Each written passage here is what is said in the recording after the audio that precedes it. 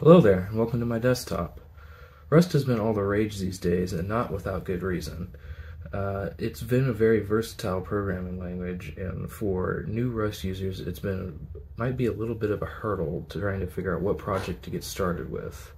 And so today we're looking at a simple backup transfer tool or a file copy program just to get a look at the basics of the Rust ecosystem. So without talking too much, let's go ahead and hop on over to our desktop and get started. To start, we're going to open up a terminal and go into the directory where we keep our projects. For me, this is just my desktop. We'll create our new project by running cargo new backup transfer tool. And then we will change directories into that new directory that Rust just created. From there, we need to import a crate that will help make our code a little simpler. We can go to crates.io and find what we need and then add it to our cargo.toml file under the dependencies header. Or something that cargo does for us is we can type cargo add and then the name of the crate that we want. And cargo will search the local crates database and add the dependency to our cargo toml file for us. It will add it with the correct version under the correct heading as well. Now we will begin to code in our source main file. We'll be adding the following library imports to extend the functionality of our program.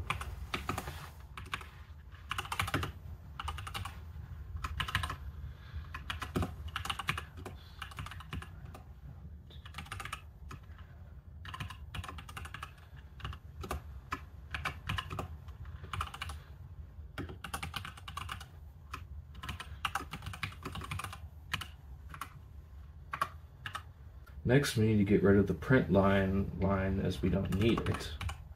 And then we're going to add a function that will do most of the work.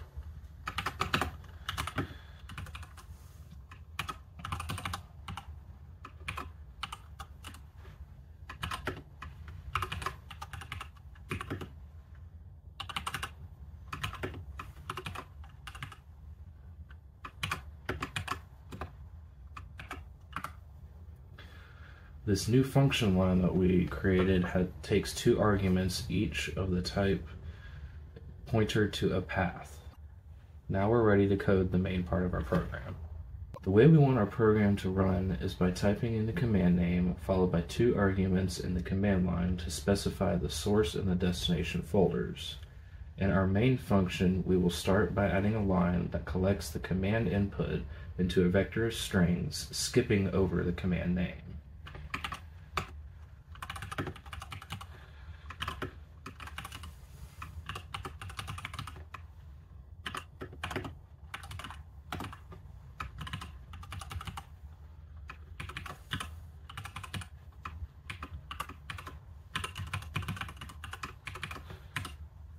Next, we're going to use a Rust keyword called match to parse the command arguments.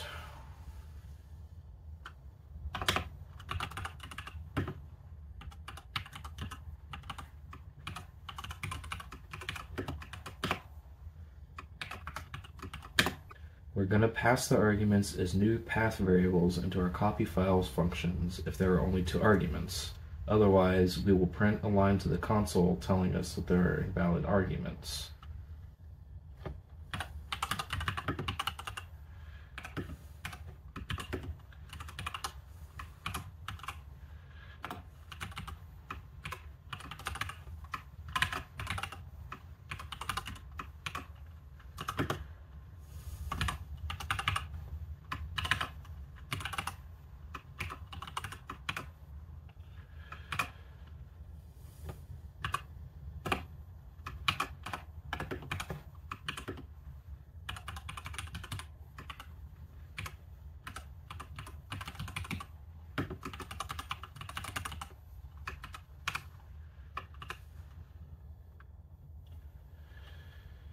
This is all we're going to be doing with our main function. Now we're going to work on our copy files function.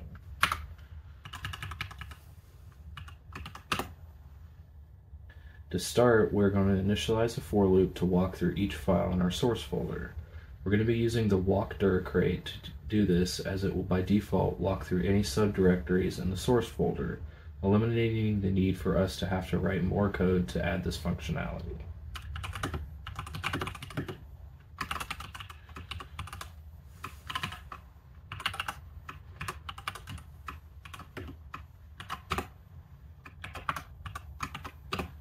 Because the file variable in our loop is a result of a directory entry, we need to reassign itself to itself with the unwrap function at the end, so that it is indeed a directory entry for our needs.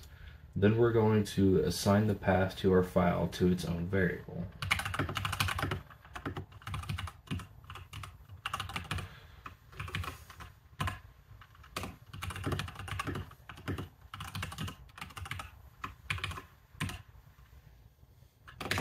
Then we are going to check if the path is actually a file, as we will not need to copy any empty folders. If it is, we are going to create the new path variable to hold the path of our copied file.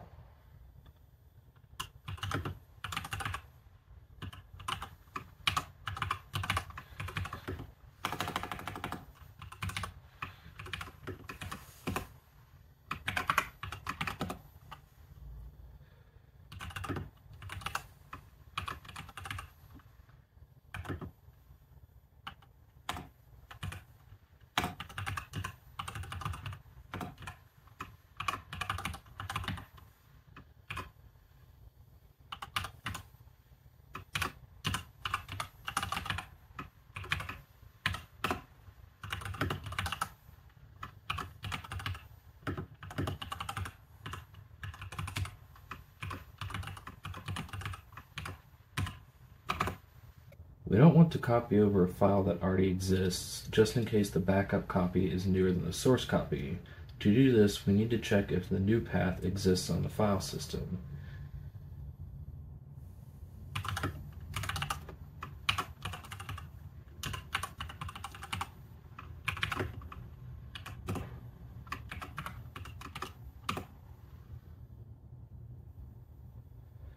Inside that if statement, we are going to pull the metadata from the source path and the new path and store the date modified info into their own variables.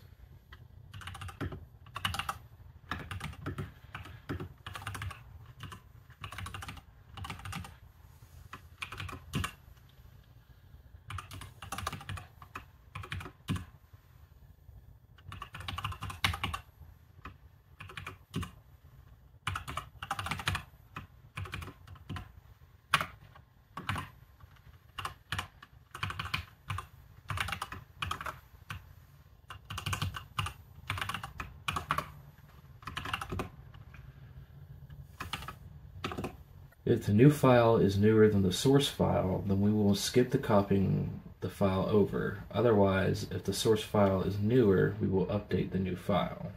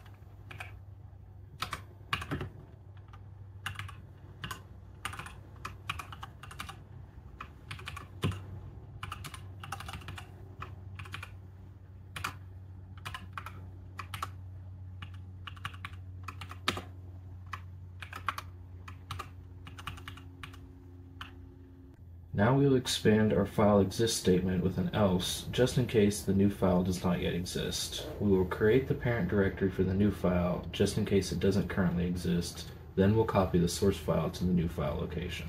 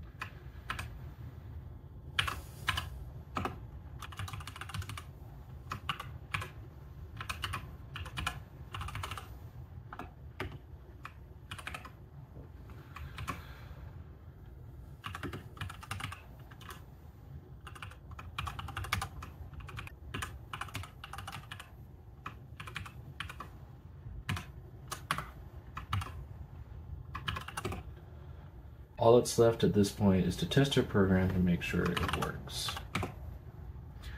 Typically when we run a test of a program, we run it by running the command cargo run. However, because we are relying on 2 arguments for our program to fully run, it will not work.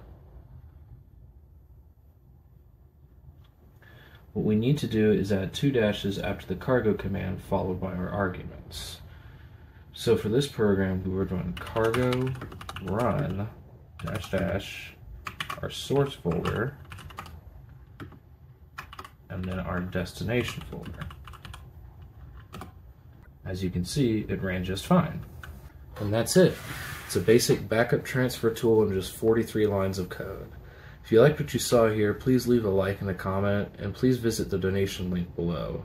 It's been about a year since I made my last coding tutorial, and the reason for that is because I started a new job, I added a new family member to my family, and I've just had very limited free time to be able to do my hobby projects. So if you want to see more coding videos or even see a 3D printing video, I highly suggest you support and drop a donation below. If you're not already, please get subscribed and have a good day. Thanks.